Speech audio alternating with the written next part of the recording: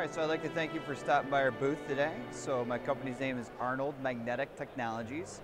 And what we do is we have performance materials that really help enable energy efficiency in motoring, generating, and then actuating technologies. So we make the permanent magnets, whether it be samarium cobalt, neodymium iron boron, or alnico magnets that are used in motoring and generating applications for the rotor component.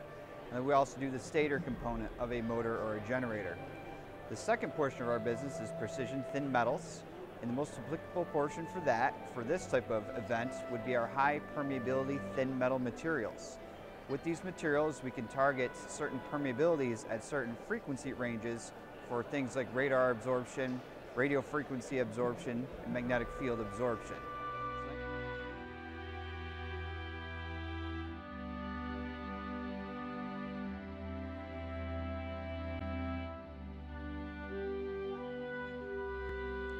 All right, so the importance of Defense Innovation Days overall to the industry, I see it as the importance of collaboration.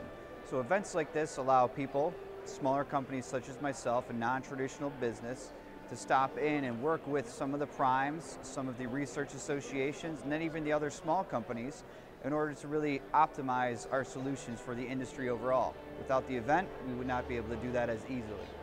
And Arnold decided to be a major sponsor for this event because it is actually our first time at the event, and we wanted to have a booth and get a real feel for the event overall. We do see events like this being extremely important, so sponsorship is something that is needed to continue to have these events happen in the future overall.